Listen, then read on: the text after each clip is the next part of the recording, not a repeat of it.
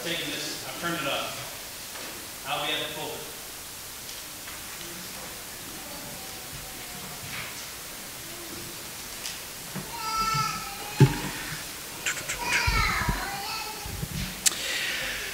Earlier when I was preaching at Salem, Westphalia, there was a 1-year-old and 1-day kid who just wouldn't stop crying the whole church service.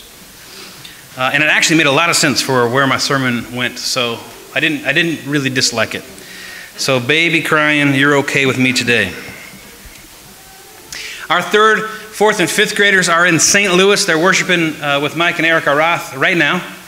Our youth did some amazing work this week at our, whatever we called that, booth or treat, our trunk or treat that got moved indoors.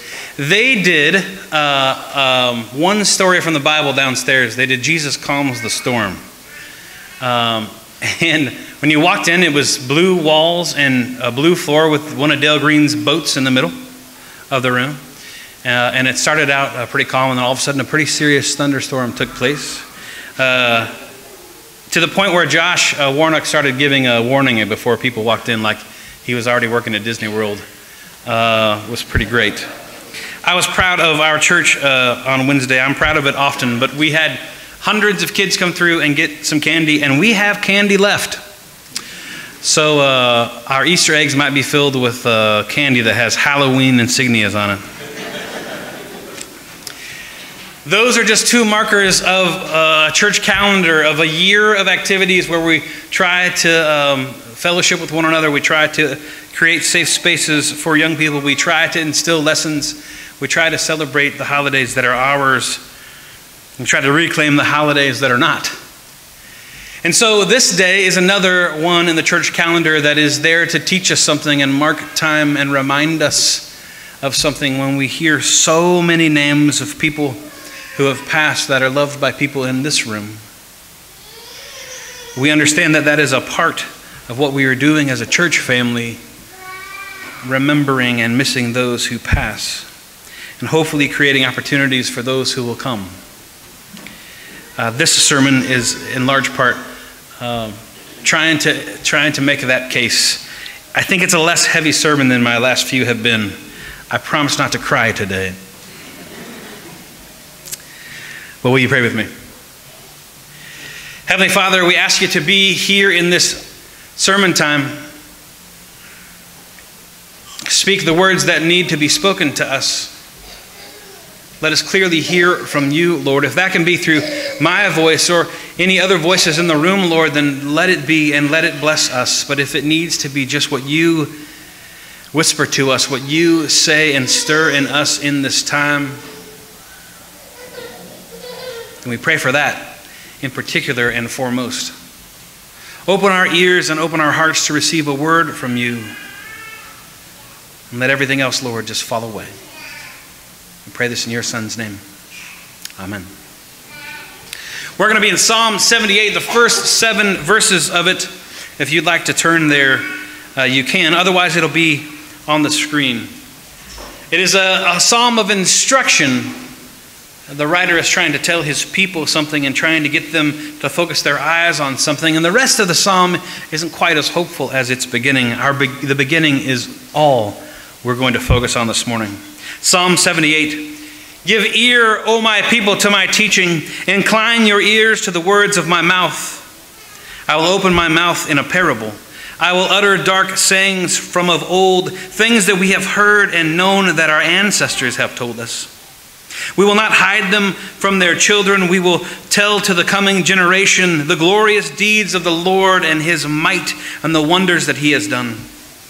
He established a decree in Jacob and appointed a law in Israel, which he commanded our ancestors to teach their children, that the next generation might know them, the children yet unborn, and rise up and tell them to their children, so that they should set their hope in God and not forget the works of God, but keep his commandments.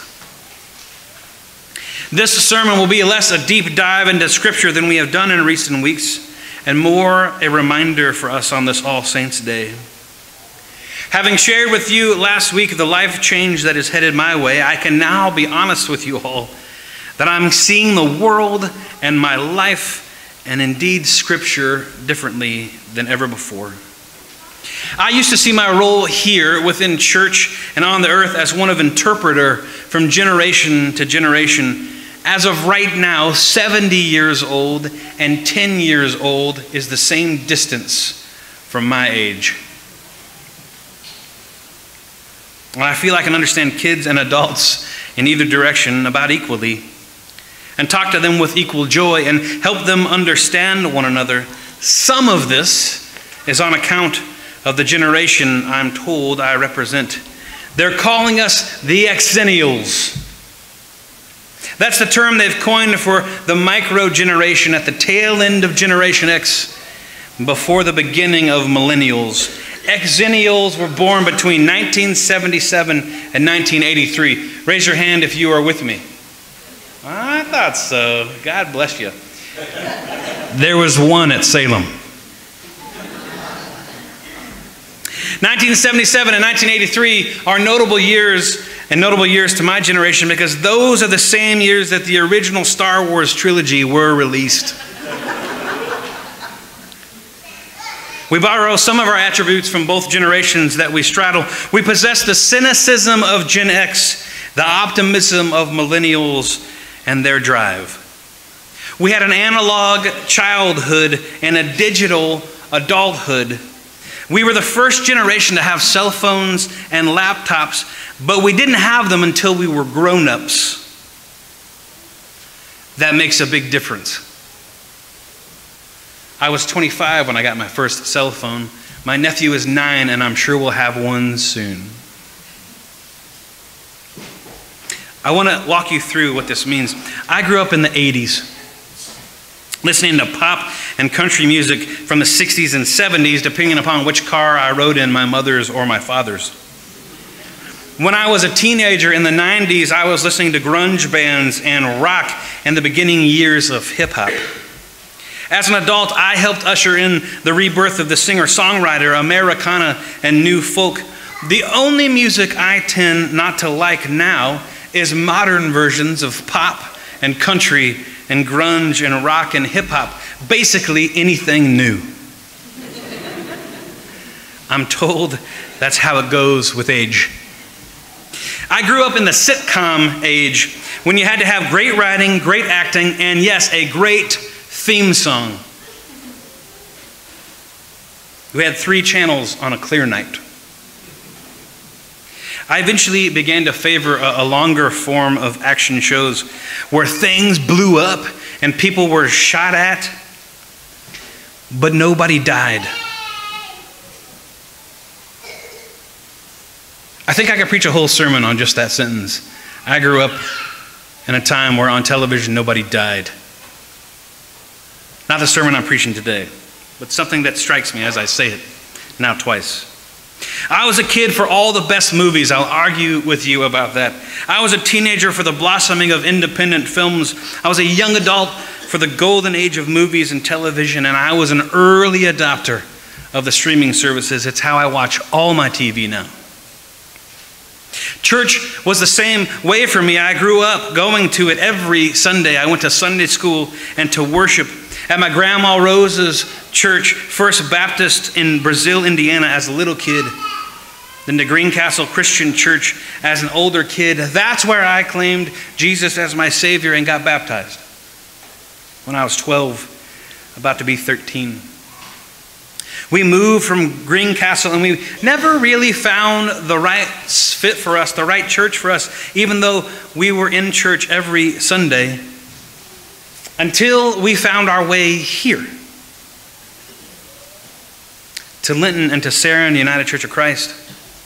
This place has been the model for what church looks like for me for 25 years now. And our past here at Saron Church, our previous accomplishments, our previous victories and struggles we've overcome, the previous pastors who have served here to acclaim or otherwise, the saints that have come before my arrival as a student and my return as your pastor are very important to me.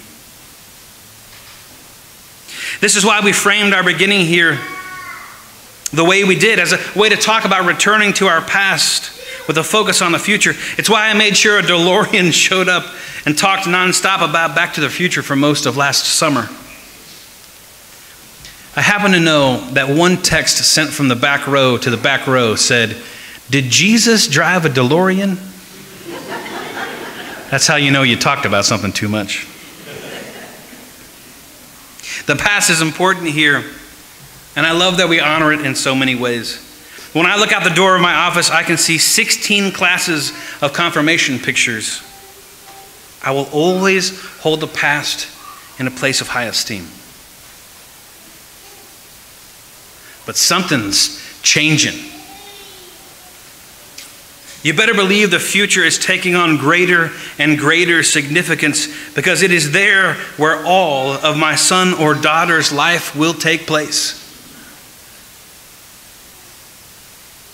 Some of you prepared me for that, but it's hitting me in waves.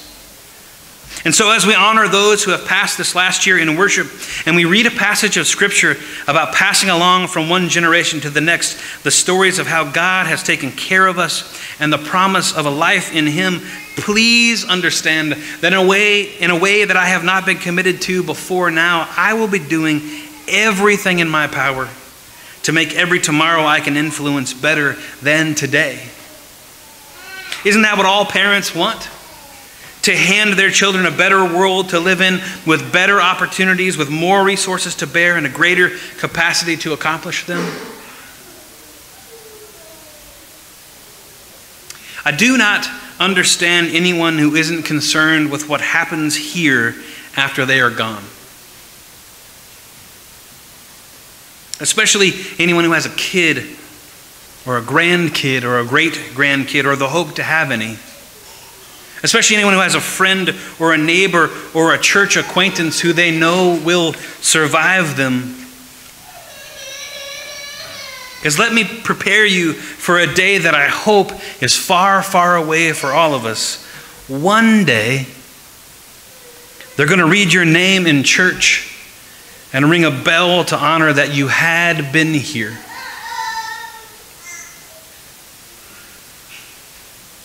Me too.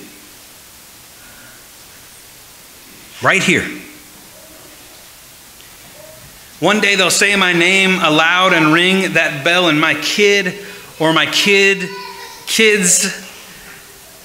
and grandkids, or God willing, 6 generations of roses will be here for it, but I no longer will be. And where I might be gifted in interpreting from generation to generation, my purpose is to share the love of Jesus Christ with all the generations my life touches. Let me say that again. My purpose is to share the love of Jesus Christ with all the generations my life touches. Yours is too.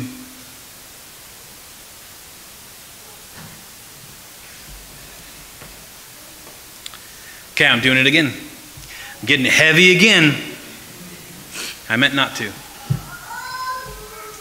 And there you are now, contemplating your own mortality, if you are listening at all. Let me tell you a story. I'll try to warm this up. It comes from one of my favorite books, Tuesdays with Morrie by Mitch Albom. I read that book every year. The story goes this way. The story is about a little wave bobbing along in the ocean, having a grand old time. He's enjoying the wind and the fresh air, the bouncing up and down, until he notices the other waves far ahead of him crashing against the shore, and then the waves closer to him crashing against the shore, and he thinks, my God, this is terrible. Look what's going to happen to me. And then along comes another wave, and it sees the first wave looking grim and says to him, why do you look so sad? And the first wave says, you don't understand. We're all going to crash. All of us waves are going to be nothing. Isn't it terrible? And the second wave says, oh, no, you don't understand. You're not a wave. You're part of the ocean.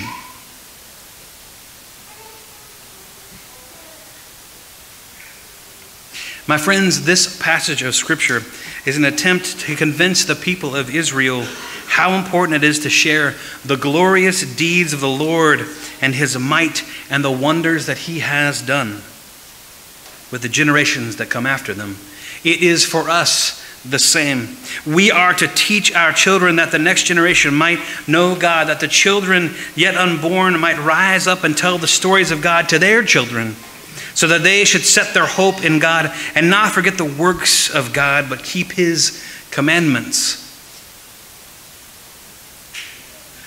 We can't help but crash into the shore, but we are a part of the ocean and given the task to tell all the waves that come behind us the good news. Given the task to tell all those who come behind us about God and his mighty works. And we have an even greater responsibility to do this work than the Israelites did, because we can share what they in fact only hoped for: the good news of Jesus Christ. We can invite people to know, grow, and show the love of Jesus Christ in their lives that we know in ours. What an amazing gift we've been given. What an amazing purpose we are called to.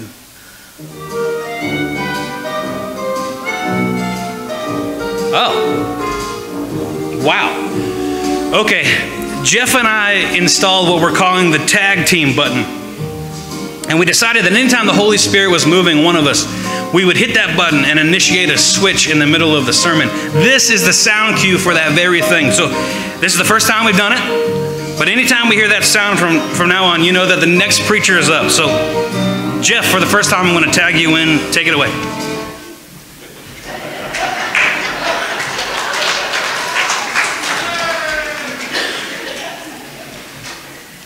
Kind of good music, wasn't it? Makes you want to move. I can't hardly top that deep sermon.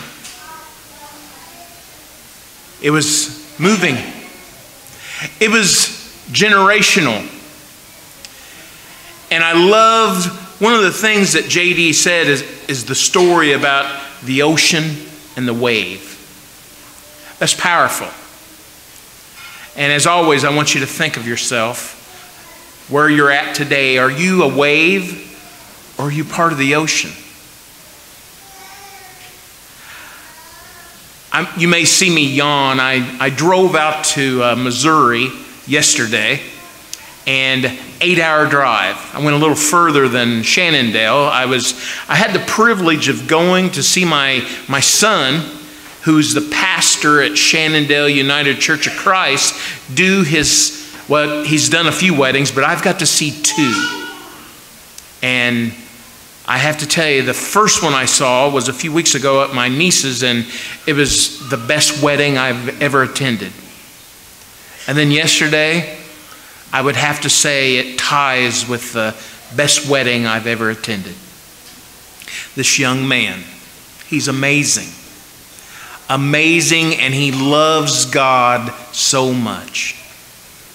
And I had the privilege of sitting in with a congregation with my other son who loves God so much.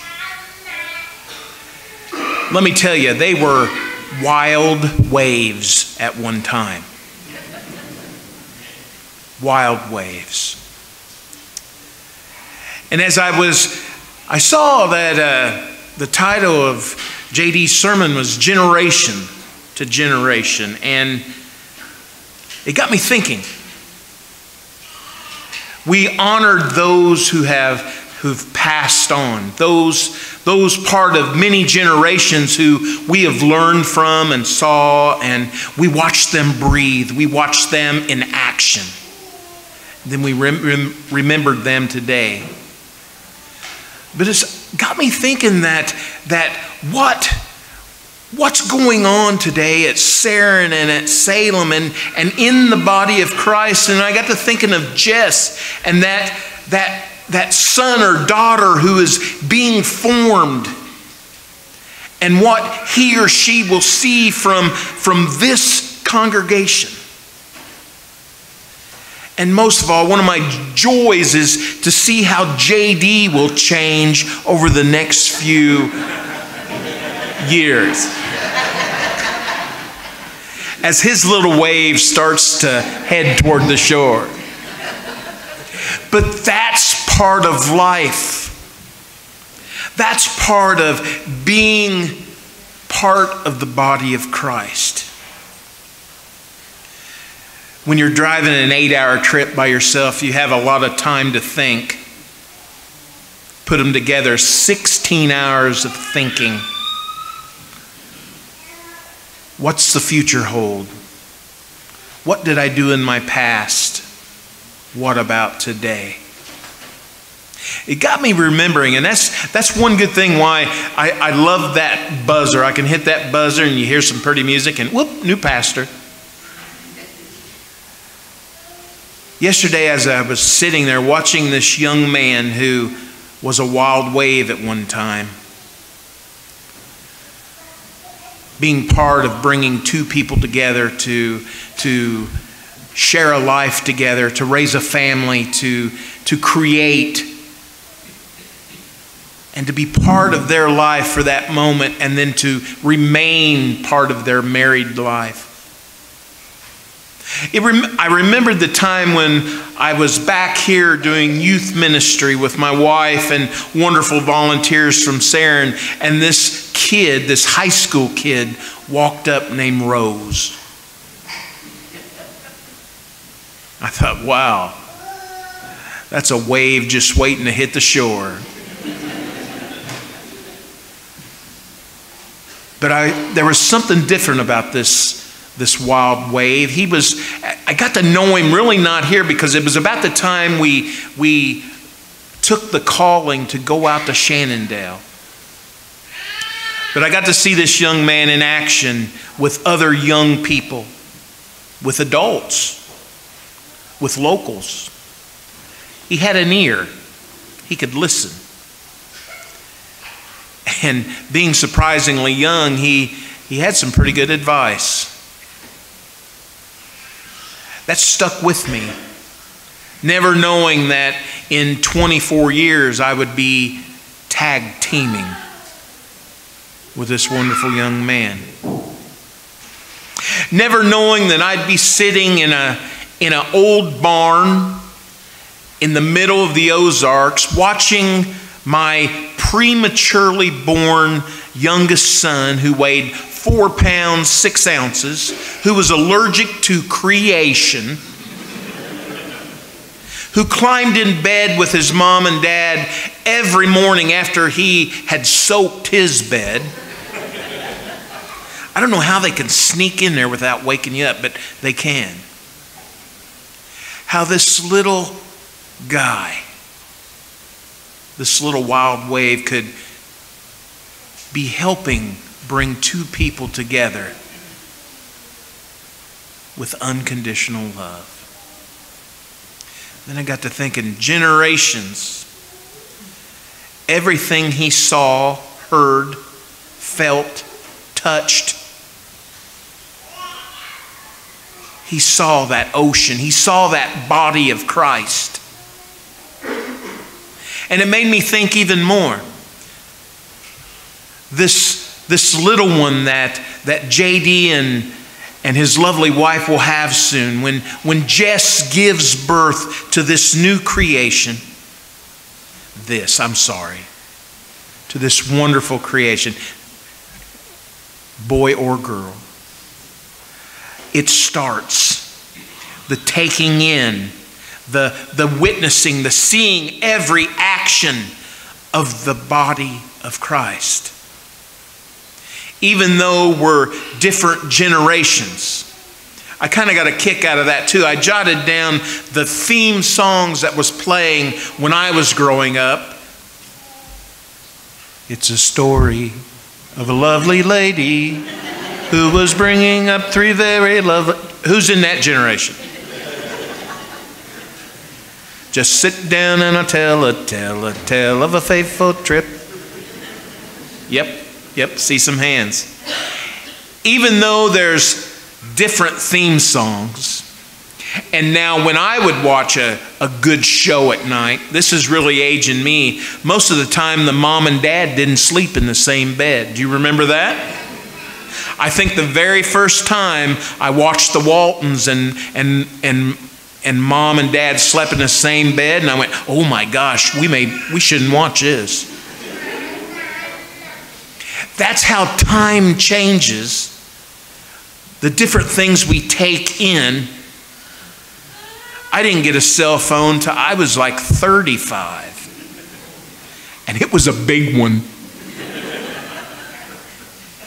I remember my boys got a cell phone at 16 because they got their license and we wanted to track those waves. I see 6-year-olds with cell phones. Times they're changing. But the ocean remains full with many waves. The body of Christ remains full with many parts.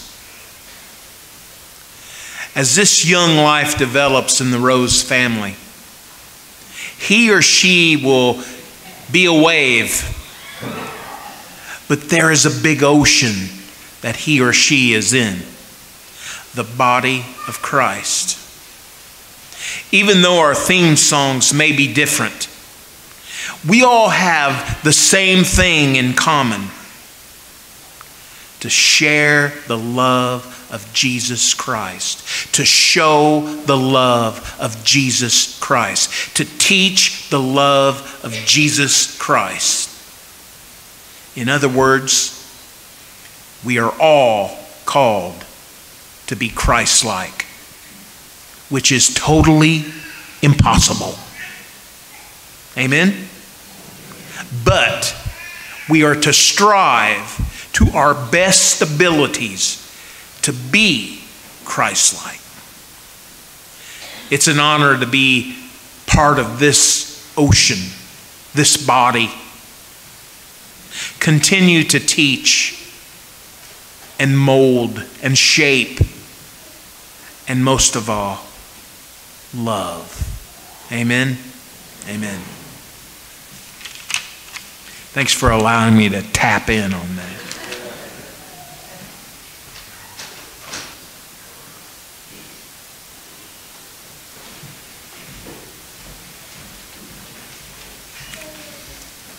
One of the happy accidents that has happened in the last couple months is we found out that there's a new person among us with some real talent. And God put a song on his heart to sing to us this morning.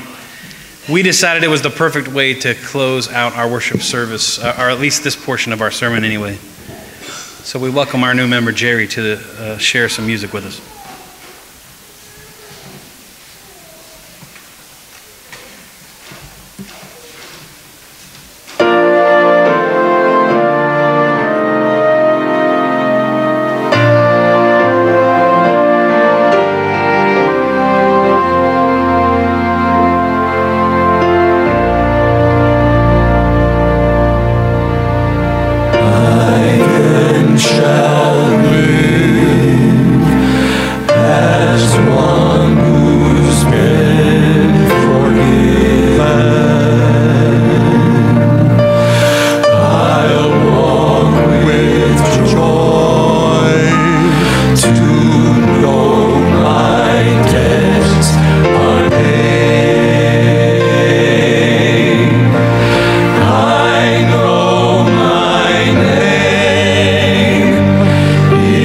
Clear before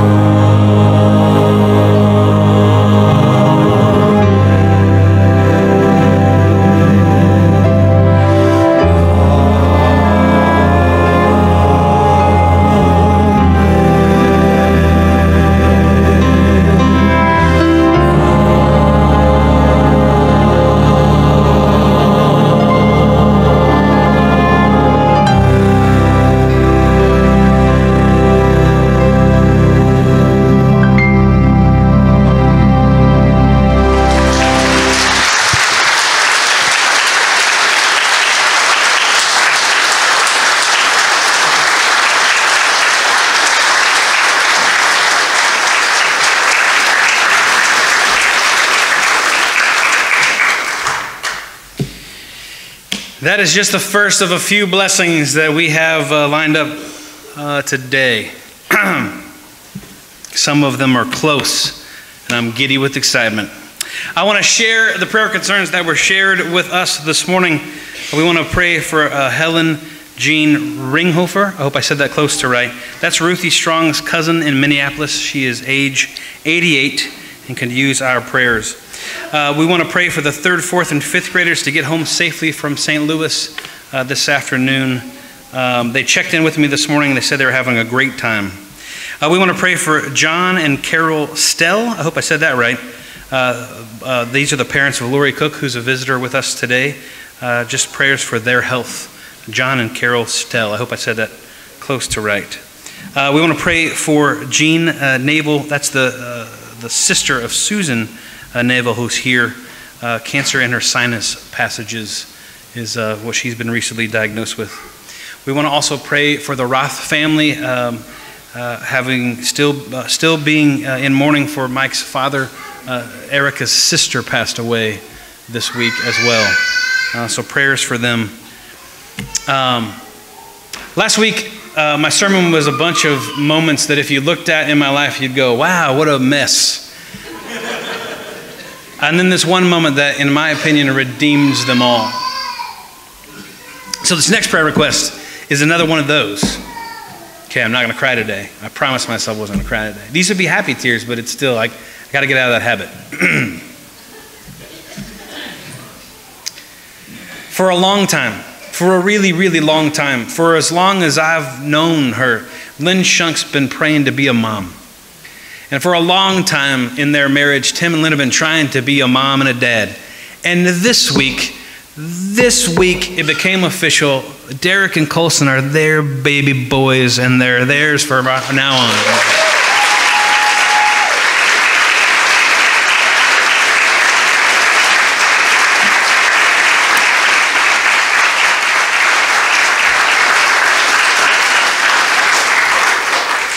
I got to be real close when they shared their heart and in the adoption interview, and I was just so proud of them. I remain so proud of them. And I'm so excited I get to raise kids just after you're raising some, because I'm going to need a lot of help.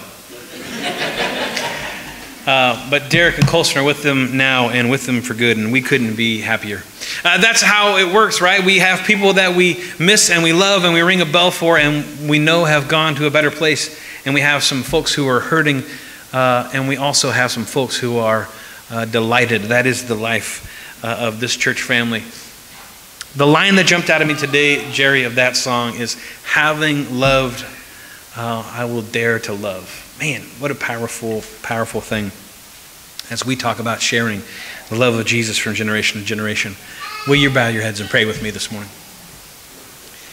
Gracious and loving God, we thank you for every blessing this morning that we have already experienced and all the blessings that are yet to come. We thank you for those who sing your praises and for those who will. We thank you for those who call upon your name in their darkest hour, and we ask you to be with them now.